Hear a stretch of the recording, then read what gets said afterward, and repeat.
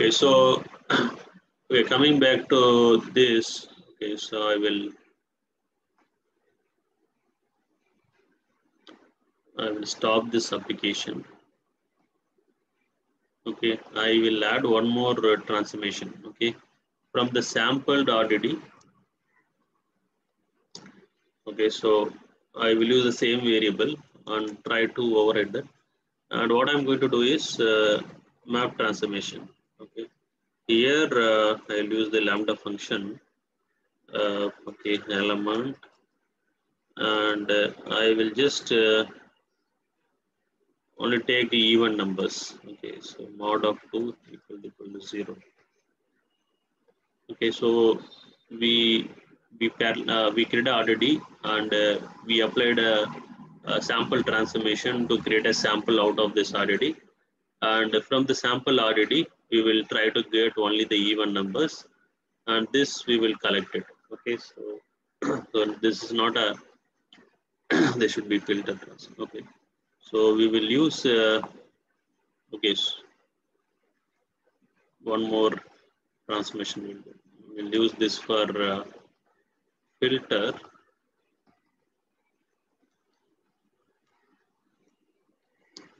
and the map transformation will just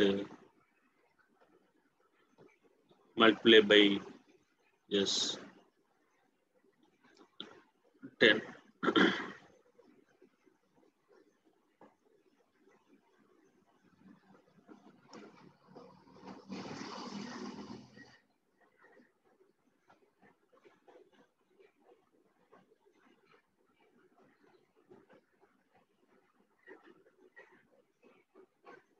Okay, so I just sampled output. I'm just multiplying by 10. Just to show you the sequence of transformation, how it's applied, and so when the basically your job is getting created, I just want to show you this DAG and give the information. So let me run this program. So before we do collect, we are doing actually 3 transformation: sample, map, filter. So whenever you collect operation perform, actual execution of this map, filter, and sample will happen.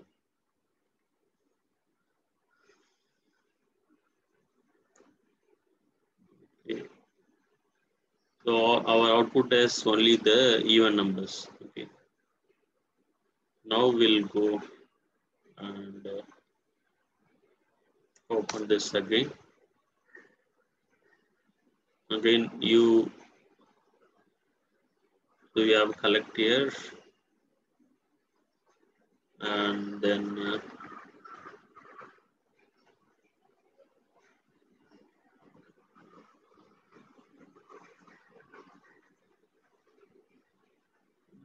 okay.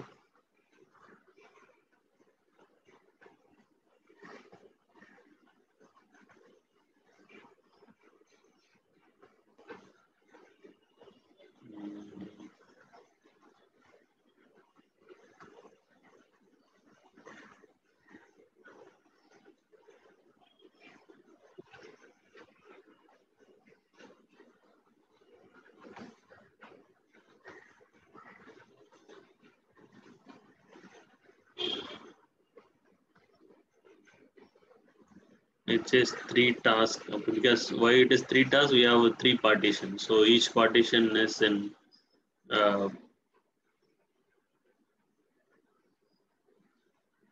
each partition will be one task, but I'm wondering why it is not showing the other transformations.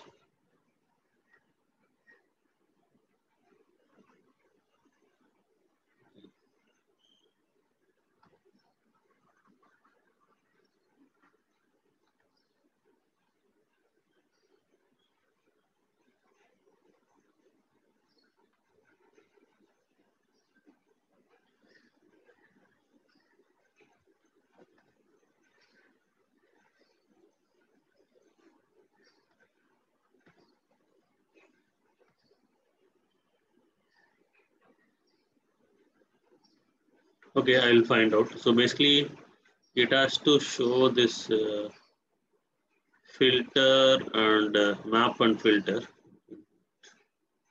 I don't know why it is not showing. Task and all, it's fine anyway.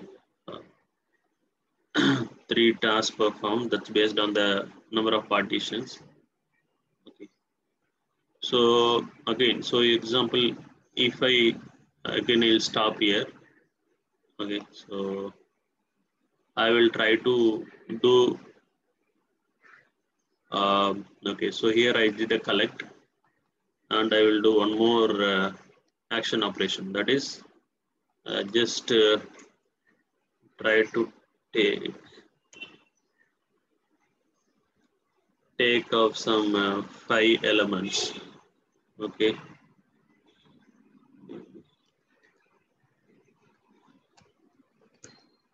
And I will try to print this.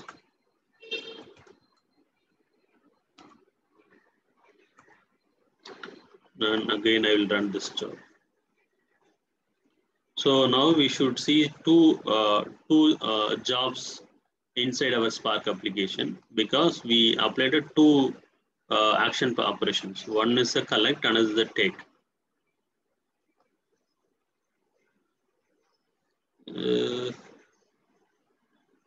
Not on this list, it has to be in RDD.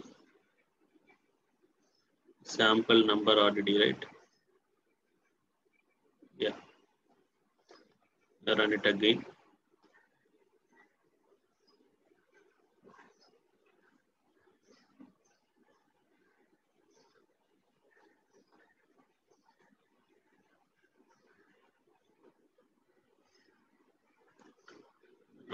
Again, I will launch this.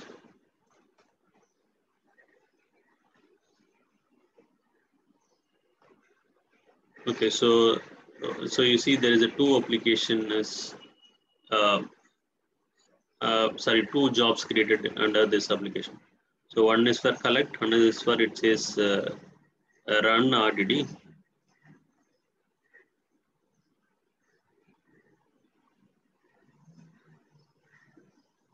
Actually, this is for take. I don't know why. Okay, let's open this.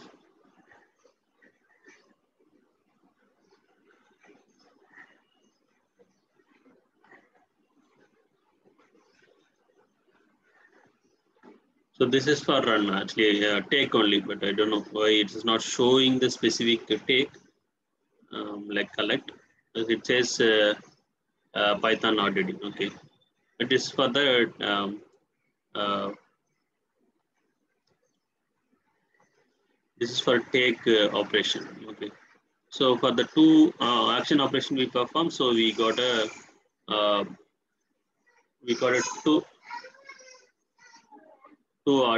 two jobs for your application. Okay, so this is how the Spark internally, it will manage number of jobs and stages and tasks.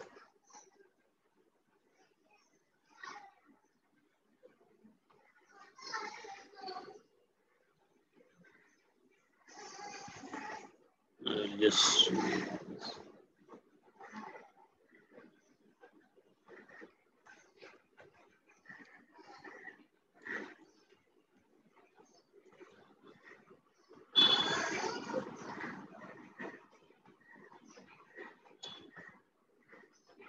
Okay, now we'll come back to this.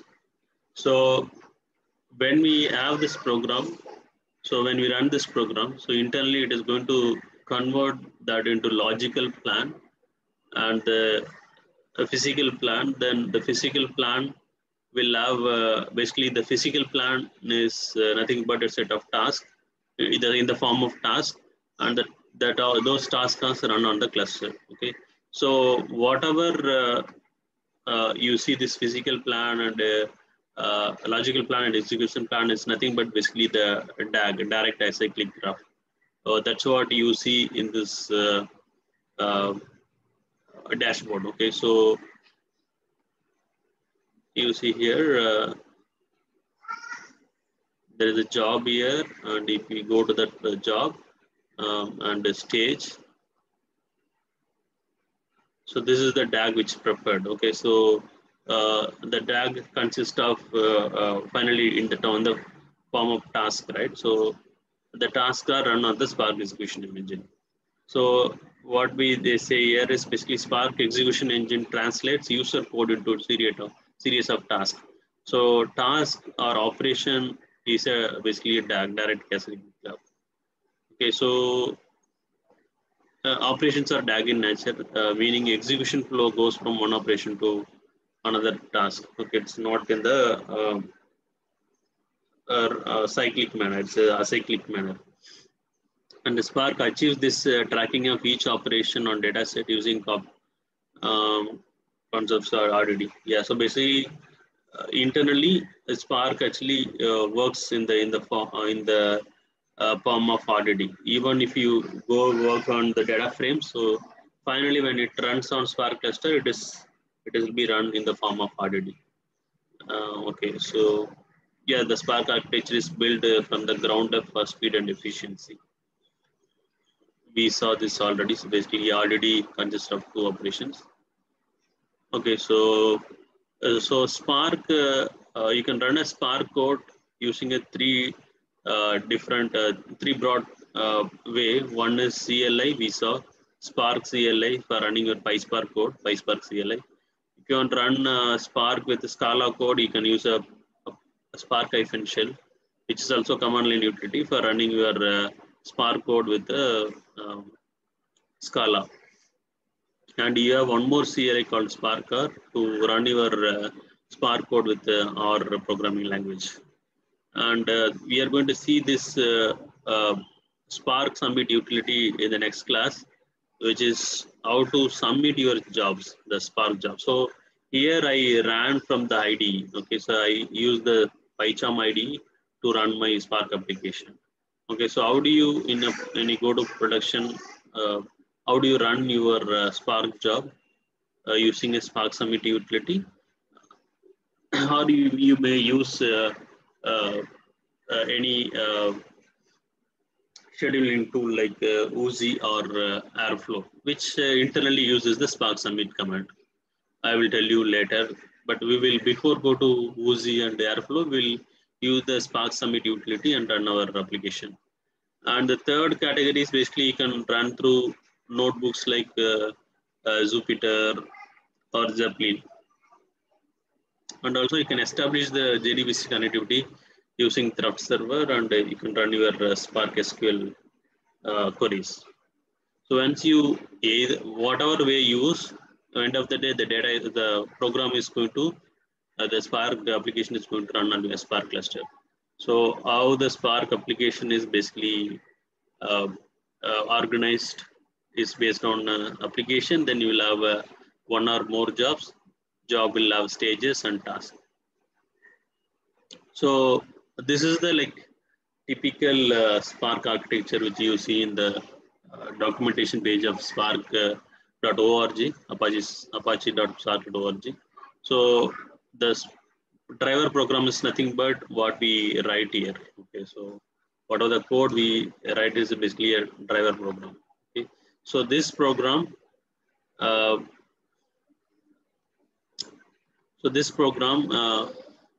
here we say Spark context in this is this architecture used from the Spark 1.x itself.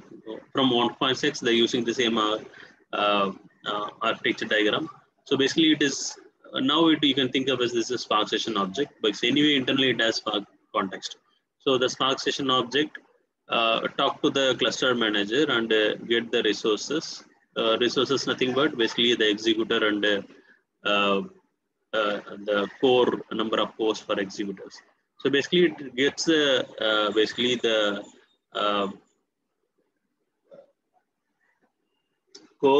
resources to launch your JVM on this cluster nodes. Okay, then your Spark code will be converted into DAG. Okay, basically logical and physical plans will be prepared based on your set of transformation action you perform on your code, and finally those tasks will be run on this Spark cluster. The executors on the worker nodes. this just same. I just put it in same diagram in different ways. So when you do Spark submit, so your driver code which creates a Spark session object and Spark context. So these are the different cluster managers, standalone, Yarn or Mesos. So runs your task here. Okay, so we when you run a code, so basically either you, this is mostly it is created, say example you have a file in SDFS. Okay, so the SDFS will have blocks for your file, right? So whatever, whenever we store a file in SDFS, it is going to convert it into blocks. So when we read the file from SDFS, the Spark creates number of partitions based on the number of blocks you have it in SDFS. This is in the case of file in SDFS. Okay, so if you are reading from local machine, I think it creates a 2 partition, with which we saw in the last session also. But in general, when we read from SDFS, the number of partition is equivalent to the number of blocks in SDFS, and then you can apply either the uh, um, other transformations like map filter, flat map, and map partitions, everything. So you will actually get the another RDD, because whenever you apply transformation, you get a new RDD. So here this represents the below two lines of code, right? So here what I'm doing is Spark session object dot spark context dot text file. I'm reading a file from SDFS. Okay, so the lines RDD is basically this portion of the uh, this line represents this portion of the diagram, and the next line applies this from when I apply filter, it goes applied on the elements in this RDD and generate the new RDDs. Basically, the lines which contains error keyword, it just gives that RDD. So this is the flow. So basically, your Spark internally, it actually goes in this flow and follows this flow. Any doubt? I actually you can actually stop me whenever you have doubt. I assume if you not having doubt, but still you can uh, just tell me if you have any questions.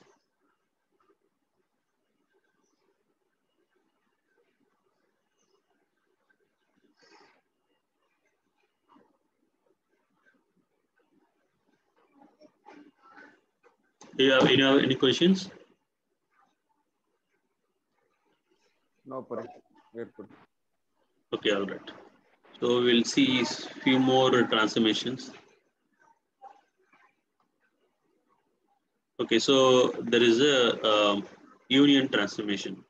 Union, union is operation is same in everywhere. So when you want to union um, join two data set, means when you want to merge, so if not a join, you can want to merge two data set, you can use a union operation. So example, I have RDD which consists of 1 to 5 and another RDD which is consists of 6 to 10. So I just create this RDD number RDD 1, number RDD 2. When I perform a union operation, it's going to merge these two elements. This do RDD and gives the elements from 1 to 10. So this can be applied on the numbers string RDDs as well. I'm just not again discussing about how to create this process subject. So this is the format. So whenever you write a Spark application, you have to create a Spark session object and then do your transformations based on your requirement. What are the business logic you want to develop? It's based on your transformations. So based on the requirement, the business logic, you use the specific transformation and actions and perform. Finally, you close your Spark session object. So this is a typical applications, means the the structure of the Spark application. Okay, it differs based on your requirement. So I'm just not again go on discussing about the Spark session object creation and all. Just so union operation, first RDD basically a union of second RDD. It's going to merge it. So if we run this program,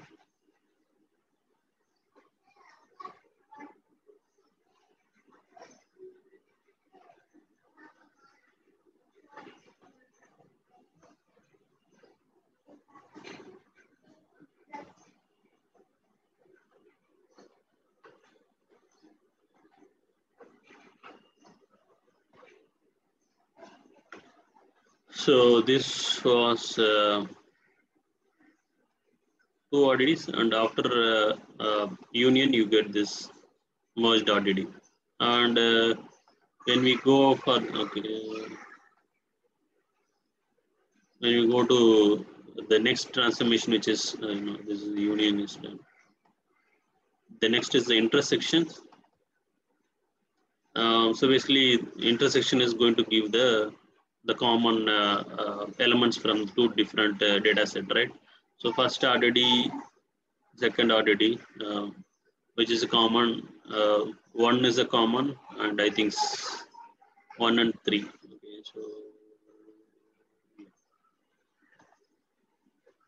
so it's basically a first RDD intersection, second RDD. So it's very similar to union, only the logic is different.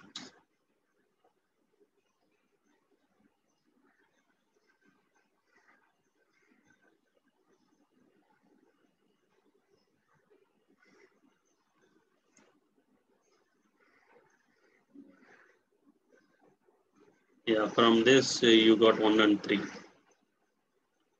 This is intersection, and the next transformation is the distinct. Is same distinct operation, whichever is unique, it is going to return unique number of elements. So basically, you have one is being duplicated twice, means 3 times it is occurring, so it is going to return only once, and 2 also occurring 2 times, 6 occurring 2 times, 3 occurring 2 times. So it is going to give the distinct unique elements from this RDD. So how do you just RDD dot a distinct, you have to use it. This is just this is how the use you need to use the transformation, this distinct transformation. So this is our input, and the output was 2, 6, 10, 1 and 3, which are basically a distinct the distinct unique elements from this RDD. And then the next transformation is group by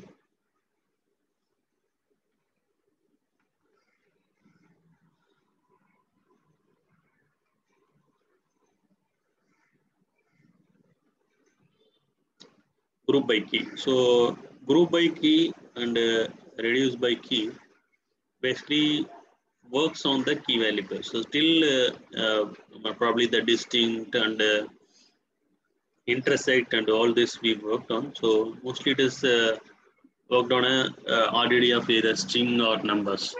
So when you want to use group by RDD, you need to have a key value pairs, because it is going to group based on a key, and the value will be group. So if you have key value pairs, like so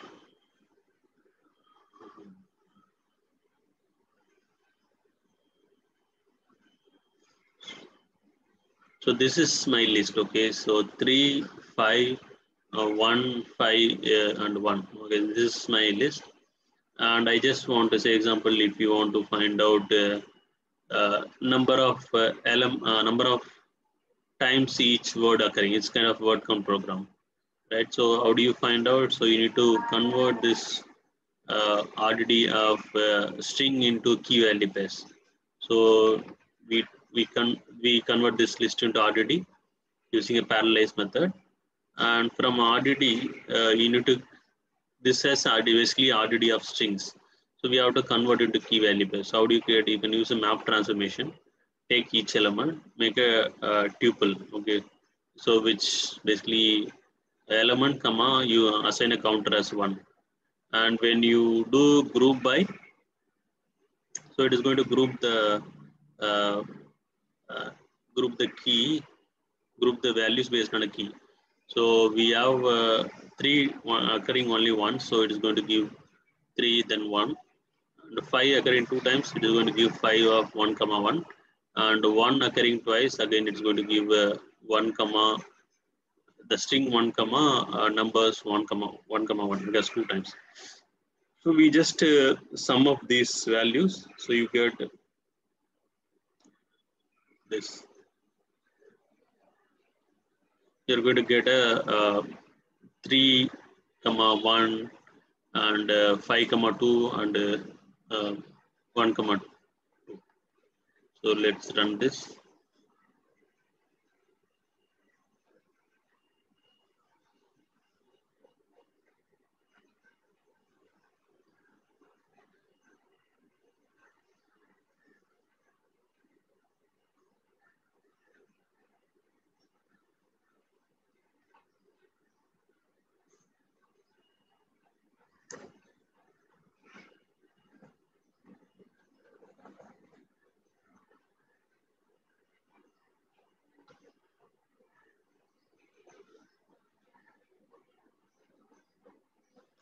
Okay, so here this is the final output. Okay, so with this I will stop here. Okay, so we will see remaining transformation. Um, and we have few we all the actions operation we saw collected. We'll see other few thing we have transformations to few more transformation to cover, and also we have we'll discuss about some of the action operations like saving into the saving the output to the file. Those actions we'll see tomorrow. Okay, so I will share this code and try to practice on your environment and let me know if you have any queries.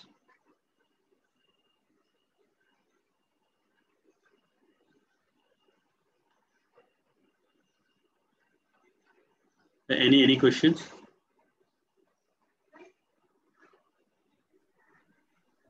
Hey, buddy, can you please explain the group by again, please? Group by key.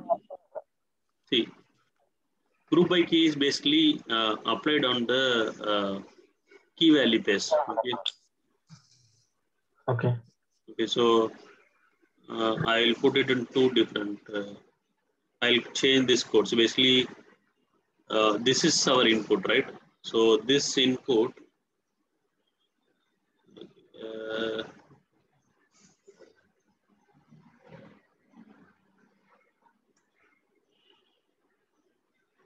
so this is our input.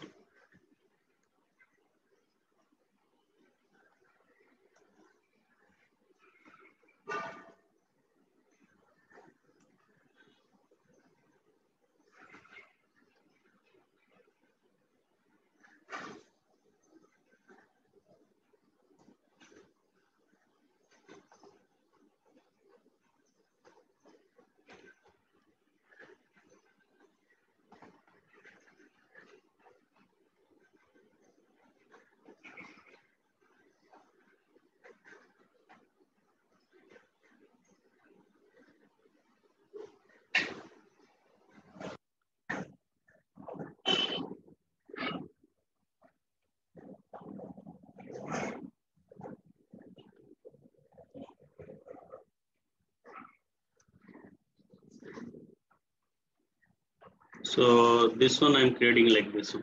I'm just creating a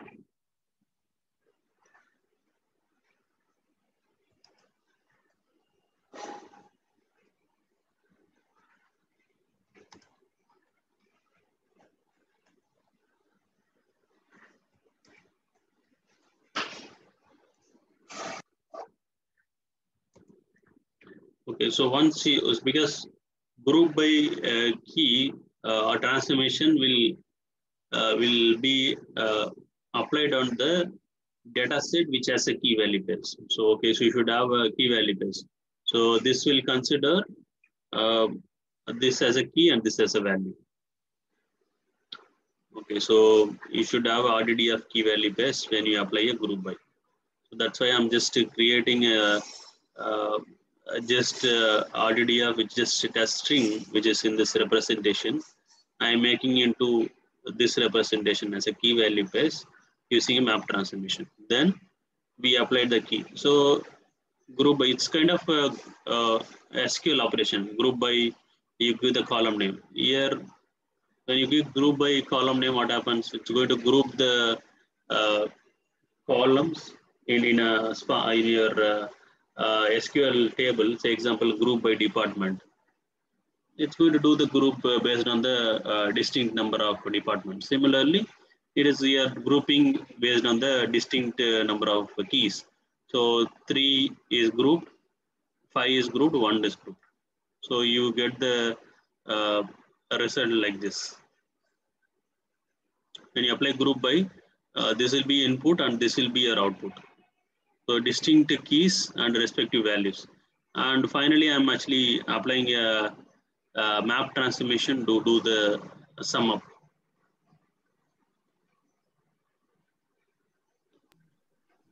Okay.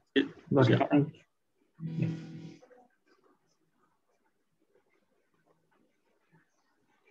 All right.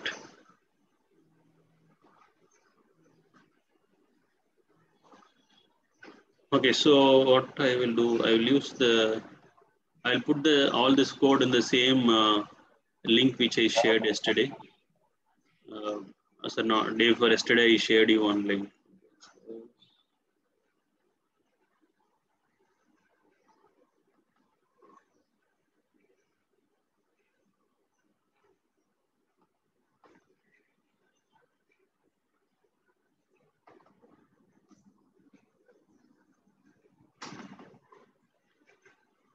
I'll put it here. You can access the code from this location. Already the link is shared in the WhatsApp group.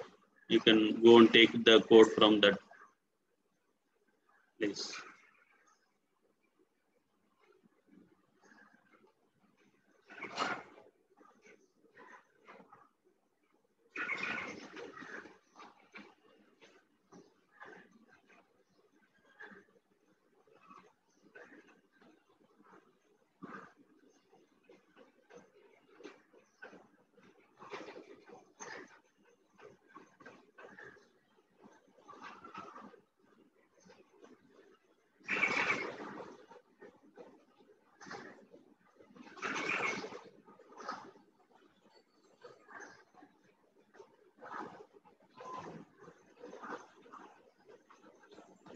Okay, so the code is here.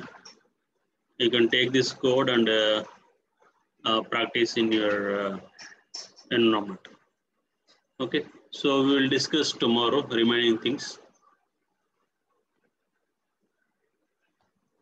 Anything else?